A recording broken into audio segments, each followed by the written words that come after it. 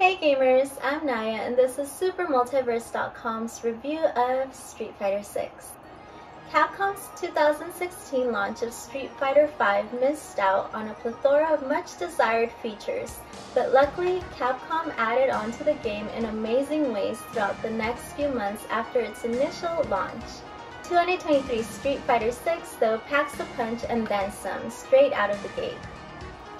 There's just so much to do in this game other than the classic one-on-one arcade battles we're accustomed to, and this is a step towards a better direction for Capcom and future Street Fighter titles.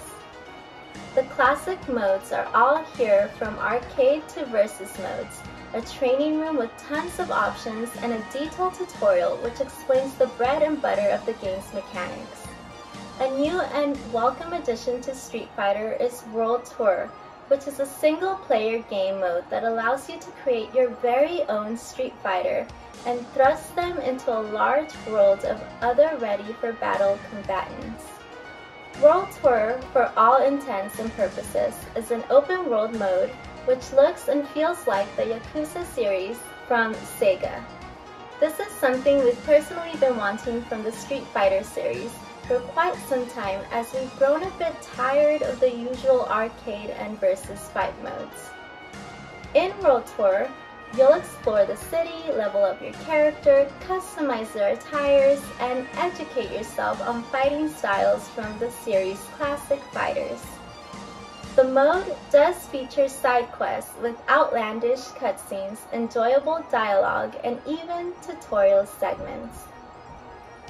The control scheme does feature a modern control scheme for beginners, which is easy to master, but the classic 6-button system is also available and allows players to initiate special moves at a faster pace. The game even features esports type commentary, and one of the commentators just so happens to be WWE superstar Zelina Vega, which is pretty cool. The commentary, although robotic at times, does add intensity and excitement to each battle. Street Fighter 6 also adds moves known as Drive Impact and Drive Parries, which allow any character to bust through the attacks of their ops. These moves pack a pizzazz and power which are quite beautiful to experience. The online modes work wonderfully straight out of its initial release phase. Matches are remarkably stable against competitors on the other side of the world, but there will still be some lag and glitchiness from time to time. Still doesn't stop online mode from being awesome. Once you've completed campaign, have gotten tired of playing against AI or even against your friend or family members, the online mode will be the true determining factor behind replay value for this game, as challenging a never-ending sea of talented competitors from all over the world will keep you coming back to test your skill day after day. The Street Fighter series has been around for over 30 years, and it finally seems as if Capcom has reinvented the series in a way where it becomes more accessible and appealing to players outside of the fighting genre. The graphics are top-notch and the action is superb, and the game overall is a winner.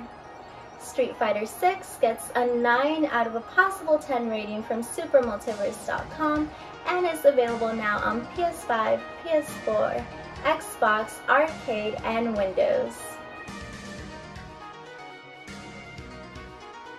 That was SuperMultiverse.com's review of Street Fighter 6. For all the latest gaming reviews, be sure to check us out at SuperMultiverse.com.